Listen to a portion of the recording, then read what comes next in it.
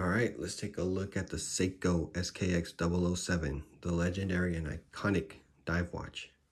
Let's go over the specs really quickly, and then we'll dive into my review of the watch and experience of ownership. And then at the end, we'll talk about whether I recommend this watch in 2021 or going forward. Let's dive into the case measurement. Here is 42 millimeters wide. You have a thickness of 13.7 millimeters. You have a lug to lug of 45.7. And you have the lug width of 22 millimeters. You have a aluminum bezel insert with 120 click unidirectional bezel. You have a Harlex crystal up top. You have the 7S26 movement, and you have the printed indices on that. It's mentioned as black, but this dial is actually a charcoal matte gray, very dark gray, I believe. That's what I would call it. Everywhere you see it though, the SKX says it's black on black. So you have the Jubilee bracelet with hollow end links, screw down case back, screw down crown, unsigned. Remember, this is even though this is part of the Seiko 5 line, right? This is still an ISO certified dive watch. So you're getting 200 meters of water resistant with this one. I've owned this particular one for a little over 2 years now. I've had SKXs before, and then like anybody else, you just kind of beat them to hell and then you get rid of it, sell it, or mod it, or do whatever. I don't know what happened to the other ones I had, but this one I've had for 2 years, and it's still a great watch to wear. I have a 7-inch wrist for reference, and this thing you will see wears perfect on my wrist. I think you can go, if you have a 6-inch wrist, you can still pull this off. If you have an 8-inch wrist, it just probably fit even better. There's no overhang. It hugs the wrist perfectly. That jingly jangly Jubilee bracelet just melts on your wrist. You forget that you're wearing this thing at the end of the day. After a long day, you don't feel it, especially with that 4 o'clock crown that does not dig into your wrist at all. And this thing wears perfectly. A lot of people like to wear them on NATOs. I get it.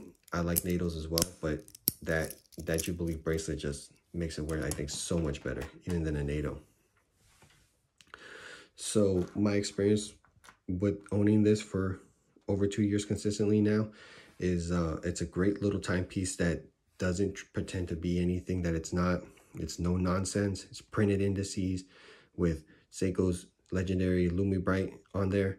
The thing is though, when you own these, if you've owned these before, you know that there's a lot of little imperfections with these from factory. So as you can tell on mine, that 6 o'clock indice, see on the chapter ring, it doesn't align. So the chapter ring is a little bit to the right. I'm sorry, the chapter ring is a little bit to the left, and the 6 o'clock indice is a little bit to the right. And I can't capture it on camera, but at the 9 o'clock position, there's a little piece of lint that came from Seiko that's kind of stuck in between the chapter ring and the dial, and the second hand seems to kind of stick with it, and then it lets it go. It doesn't affect the timekeeping at all. I can just see it move a little bit, and it's a little piece of white. It's like a hair, like a cloth string. So it's not thick at all. It doesn't affect the watch at all, but it's just there. The point with that is there's a lot of little things that make this thing very quirky, very imperfect. But I think at the end of the day, that's the charm of this watch. The hollow end links, the jingly jangly Jubilee, the misaligned chapter ring. All these things add up to what shouldn't be, but is a great dive watch. I love putting this thing on. I love looking at it on my wrist. But with that being said, I did not pay current market price. Now that it's been discontinued, the market has gone up, and you can find these used on eBay for $250 to $290 for a good example. Brand new, these things are running around $300, and I've even seen some listed that are the J models for $500, and they actually sold for that price. So for $500, you're getting Harlex crystal, misaligned chapter rings, aluminum bezel insert. You know, you're getting a hollow end links. It's not, spec wise, it's not up to date anymore. 7S26 movement, which does not hack or hand wind. I mean, for $500, I wouldn't buy this for $500. For $300, I think you're still okay. I think this is a great watch. For $300, I think that they'll kind of stay at that price, and I think that's what they're gonna be valued at even in the future, because I think there's always gonna be a market for these things. Because even though there was a lot made, people fell in love with this thing. Everybody rated it their top 5, top 10 dive watches of all time at any price range. And this is always on the list. Watch snobs, everybody gives it respect at least, you know, even if they say they won't buy it, they at least know, hey, this is a serious dive watch with serious pedigree, with good measurements as far as case and lug to lug goes. I mean, it's wearable. It's almost its imperfections make it, I think, a very close to perfect watch. So with that being said, I mean, it's a great watch overall, but I think nowadays it's kind of obsolete. And I hate saying that because I love to wear this thing and owning it. But for anybody getting into the hobby, I would not recommend this as a first or second watch. You have to really it's kind of like a classic car. You have to know what you're getting into. You have to have maybe experience with it to know that what you're getting for your money. Because I think it would leave a sour taste in your mouth if you bought this for $500 and you can't even set the time to where you're using your phone to synchronize with it. And, I mean, I think this is an actual enthusiast watch at this point, at this price range. With that said, a good alternative for this now, I think, even from Seiko, is this Seiko King Turtle. I mean, now with the King Turtle, you're looking at this price range for $300, even if you're looking at the J model for $500, you can get these turtles for around mid 4s to low 4s.